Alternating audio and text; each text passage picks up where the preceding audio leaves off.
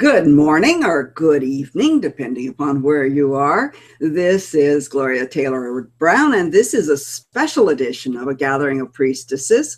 We're so delighted to have our first transatlantic guest, Miss Kathy Jones from Glastonbury, England, and she is the founder, creator, princess, diva of the Goddess Conference. Some of you may know her from some of her books and her work, but she's, I'm just so excited that she's going to be on, and we've managed to figure out a time that would work for us. And I thank you, all of you, for listening wherever you are, whenever it is. And I'd like to introduce you to Kathy Jones. Hi there. Hi there. So we always start with the same question. What drew you on to the path of a priestess? I have thought about this in many times over my life. My answer now is kind of different to how it would be 20 years ago or 30 years ago. Mm-hmm. Now I kind of see I have always been a priestess. I am a priestess returned from 1,000 years ago, or 3,000 years ago, 5,000 years ago. I am one of those many returning priestesses. And this is something that I have experienced, and I truly believe this to be true, that we are, many of us, returning priestesses, coming back again after lifetimes of forgetting. We are incarnating to be priestesses in the present, in this time. When I was born, when I did incarnate, I knew nothing about priestessing consciously, and I didn't until probably about the age of 30, which is now quite a long time ago. Because I had always been in my life, I'd always been like a spiritual seeker, but I knew nothing about Goddess because my spirituality was all in the he, him, and his. Because Goddess did not exist. She did not exist. So my awakening really came through feminism. Feminism woke me up, and the failure of a relationship. Yeah. So you were an adult by that time. I was an adult. I was in my late 20s. I had been living up a mountain for 5 years, mostly on my own, doing meditation, following what is kind of the Western mystery tradition, Mm-hmm. and particularly studying Alice Bailey. She was someone that I really spent a lot of time trying to understand her teachings. And I had found, I was living in Wales in a farmhouse on my own, and I had found a kind of a place of great peace and joy. And then I moved to Glastonbury from Wales, and I fell in love with an unsuitable man after not falling in love for many years. Fell in love with an unsuitable man, and then everything that I thought, all the blissful places that I had reached, they made not a blind bit of difference to the disaster of this relationship. So I thought, well, what was the point of all that if it didn't make a difference in the place that I needed it to make? If it made no difference in my love relationships, what was the point? So I decided to just let it all go. Mm-hmm. And at the same time, we began to hold here in Glastonbury, a women's group that was just a circle of women. This is in the late 1970s. Mm-hmm. A circle of women gathering together to talk about how it was for us to be young women. Mostly we were young women.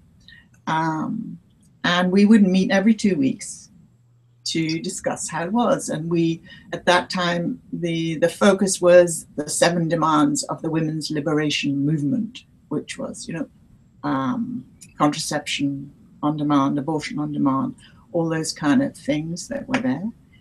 And it would be an empowering journey with this group of women. And I think for all of us, we experienced how great it was to meet in a circle, to listen to each other. So this was kind of the early days of women sitting together in circles and listening to each other and sharing our experiences as women. So it was really, really great. And out of that, at the time as well, you may have heard of Greenham Common, which was a nuclear airbase that they were trying to bring in nuclear missiles from America into Britain. And it was a women's protest camp at Greenham. And lots of people, lots of women went from all over the country to live at Greenham. And at that time, Glastonbury was a particularly small town, and there weren't that many of us living here. But for one of the actions, we took 2 coachloads of women up to take part in this action, which was called Embrace the Base, which was when women held hands around 20 miles of the perimeter fence of the base. And the thing that I most kind of remember from that time was of going to one of the actions there and standing in the woods outside this airbase.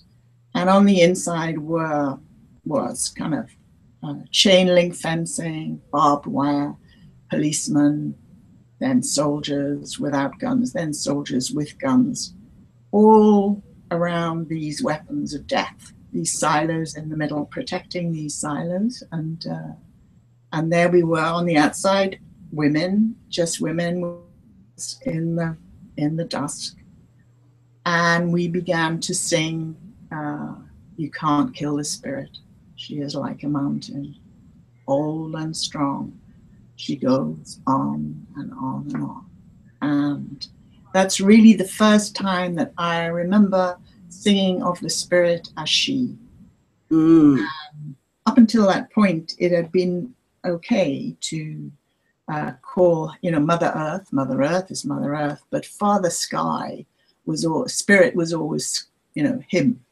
And I really felt it and experienced her as spirit, and the spirit that is in everything. And that's the moment I really kind of remember of this, that she is the spirit that is she.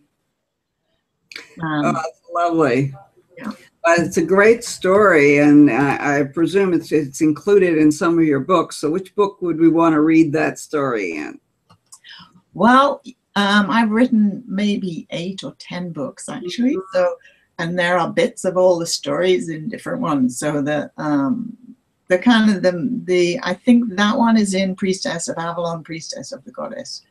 I remember it from Priestess of Avalon. So that was what I was thinking it was in. Yeah, which is a kind of way of, partly tells the story of my own journey with Goddess and how I woke up to her. And after that, everything kind of continued on after that. And I feel like I have been led in my life by Goddess, and to do all the things that I do.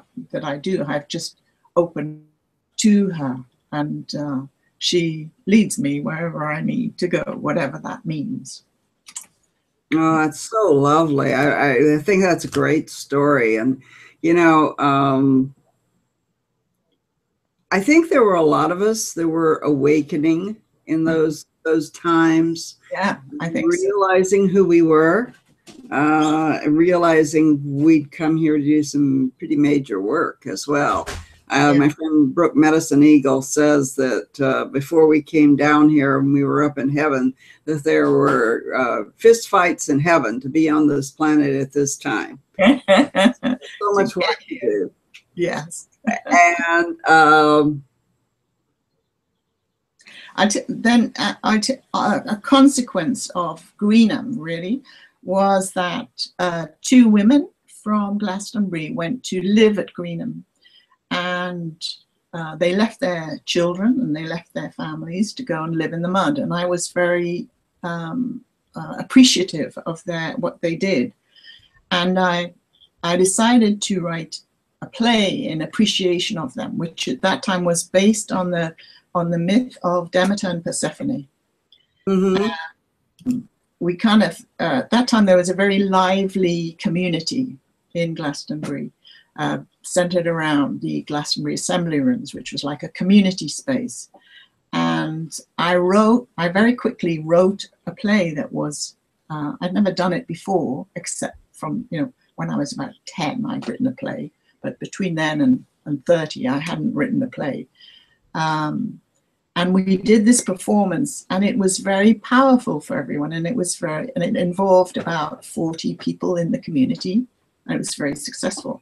And then in the following year, I had to read goddess myths, and at that time, most of the goddess stories were really, they had all been written in patriarchal times, so it was about reworking these myths to bring goddess to the fore, to find her from underneath all the rubbish, and all the, all the dismissing of goddess and her descent, really.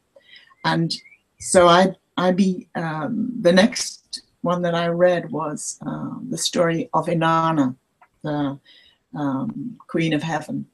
And in her story with, it was like I wrote another play based around her story the following year, and that also became a performance and became really successful. And over the next maybe 13 years, every year I would do 1 or 2 plays, sacred dramas, that became sacred dramas that became embodiments of goddess, where goddess began to appear through the performers. And that was a way in which I began. Kathy, yeah. I hate to tell you this, but my technical problems have gone through to we need to go out and come back in and start again. Okay. And you are totally brilliant. And I'll try and get that to you, but we're going to have to, both of us are going to have to go out and come back in. Okay, so I shut down? Yeah. It is saying on my end that we're live. Yeah, the problem is my end, it's saying we're not live, and the people are saying that they're just seeing a message and that the presenter hasn't started the broadcast yet. Okay, so I shut down. Yeah, so we are going to start over again, and so I'm going to hang up. Okay.